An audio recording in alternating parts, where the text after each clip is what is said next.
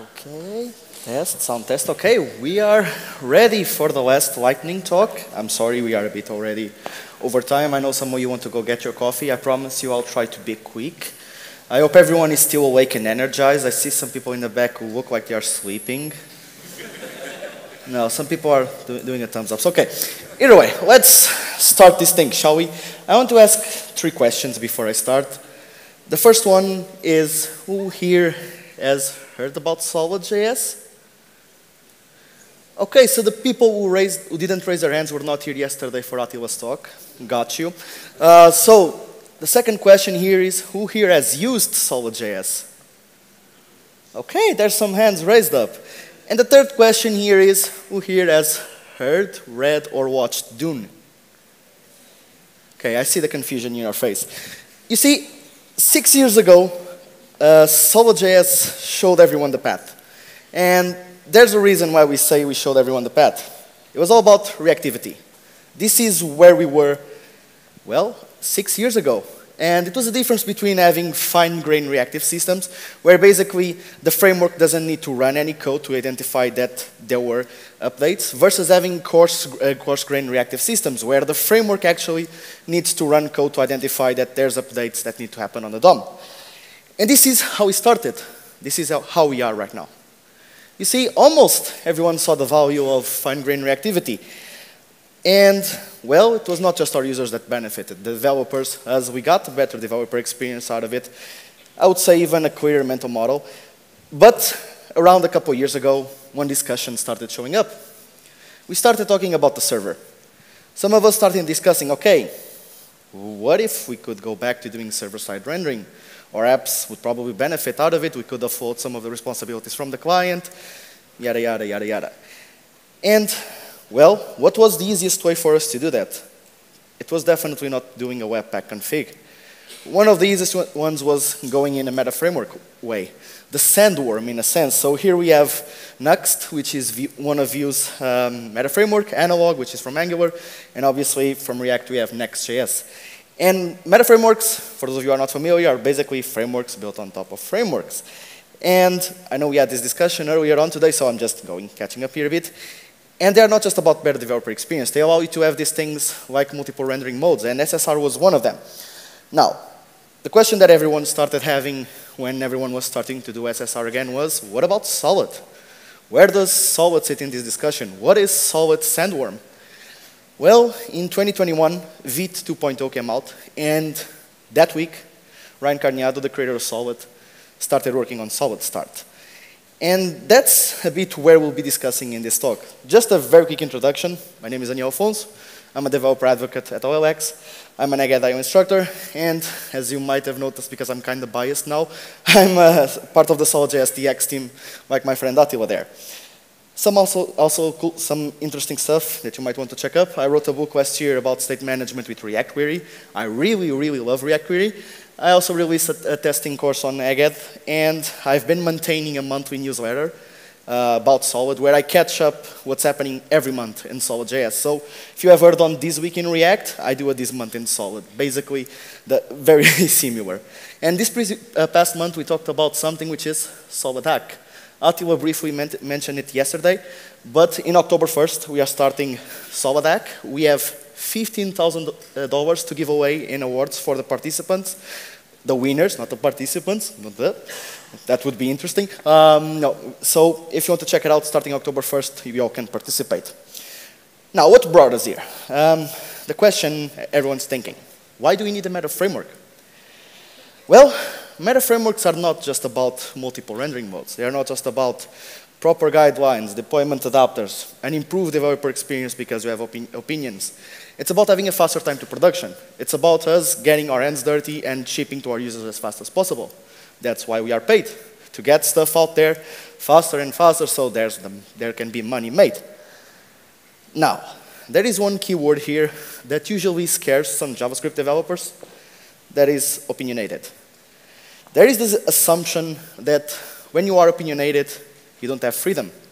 We like to be surfing on the edge of what's showing up every new week. We like to try out new libraries. And having opinions, it's being locked in.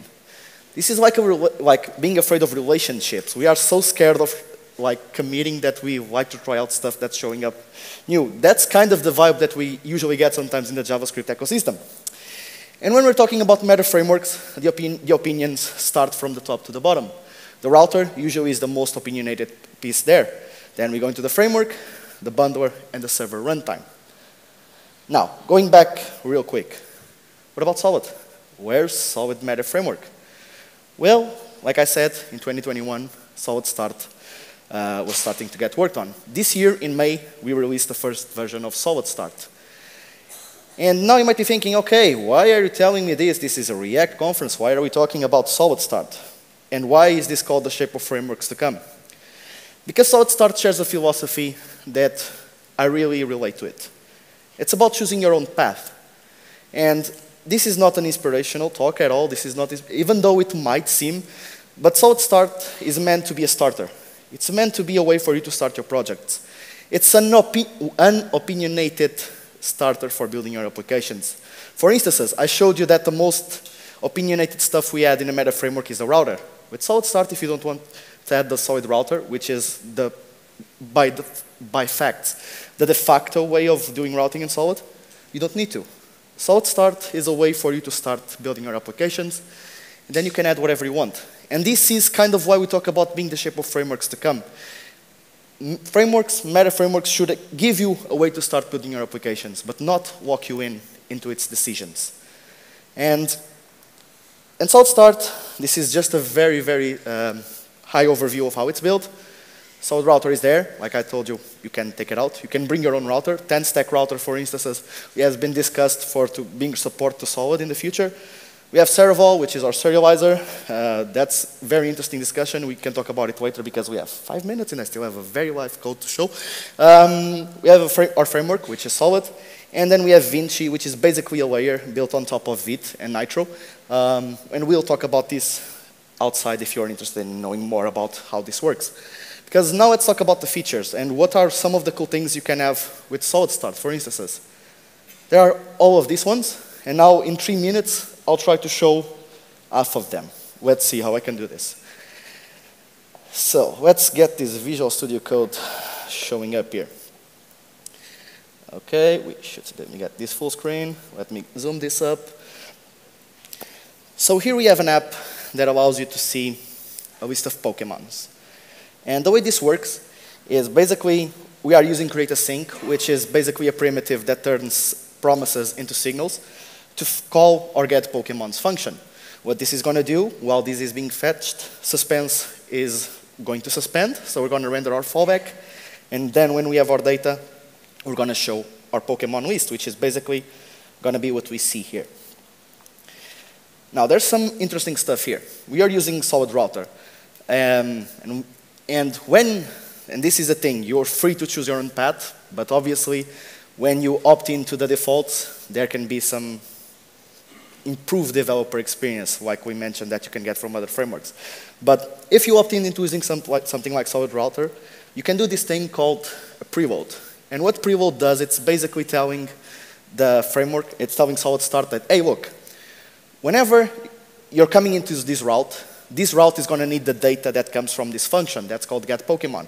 And what's the benefit of this? Instead of basically coming into the route and then the route fetching the data here, now the data will be fetched in parallel, or even before you get into the route, if, like for instance, there's over a link and there's like the preload intent, it can figure out to fetch this earlier. Now these are still functions that are being called. So now you might be thinking, okay, but if you call the function here and you call the function here, it's still 2 function calls. Aren't you basically going to end up fetching the data twice? No, because of the next thing that we have here, and I should be able to step in, which is called cache. So if you, for the people who are familiar, for instance, with stuff like 10-stack query, it's not quite like it, but it's similar. So basically what we're telling here is to this function that it should fetch the data and then cache it under this cache key. We're also telling this function, we have this thing called useServer that Solid came up with 3 years ago, and turns this function into an RPC call, where, for instance, if you're doing client-side rendering, and that's a complete other discussion, but the gist is this data is cached under this thing. And what this means is whenever we get here, the data is there. Then we have our form. Forms are the ways of doing mutations, and this form has an action. And what this action is doing is basically a server action that's going to get the form data and basically catch a Pokemon, and then going to tell the router, hey, send me back to the index. Now, you might be thinking, why are you telling me all of this thing? Well, because I want to lead you into one of the things that I really, really, really love about Solid Start, which is one of my favorite features, that it's called single flight mutations. Because what happens traditionally is, let's imagine that we are doing a mutation. Okay, we do our post. So the form triggers a post request. Then the post request, okay, goes to the server goes the change, adds data into your database. Then what we do traditionally, okay, we say, let's redirect ourselves now to the index page so we can view the data that we had. Okay, so post, redirect, but then we get to the index page, and then usually we say, okay, the index page needs this data, doesn't it? So then we fetch the data. And as you might be seeing, we're going into something that is called a waterfall. We're going to have waterfalls on our network. So now I want to show you something really interesting having this in mind. So I'm going to catch a Pokemon. I'm going to go with Lucario, for instances, which is my favorite Pokemon. And I hope I get the number right. I think it's 448. If it isn't, I'm going to be embarrassed. I throw a Master Ball, and he caught it. But now there's also something interesting here. That is only one request. What happened here? What is this thing? Well, this is what you have when you can have a meta framework and a router communicate, and you have a router that is smart enough to figure out the data dependencies of your application. What happens here is because Solid Start knows that the index route needs this data, and that the mutation, the server action, knows that it needs to redirect. When we do a post, because the router has knowledge of this, what the router will do is send back the index page, at the same time trigger a data fetching, and stream it back in, all in a single flight. And this is why it's called single flight mutations. I really, really love this thing. Just wanted to show it to you. So, to finish this up, and if I can get my slides to work. Okay, let's slide. And yeah, this is just some of the cool things you can do with Solid Start. Solid Start ended up basically giving us a way to ship full stack production, full stack solid production ready quality applications. It is really exciting, and it does this thing that it's why we say it's a shape of frameworks to come. It gives you an indication on how you could start an application without being opinionated, without getting locked in into its defaults. I mean, you could do it, but no one makes it so. So, with that said, React Alicante, it is a real pleasure to be here. I'll be around.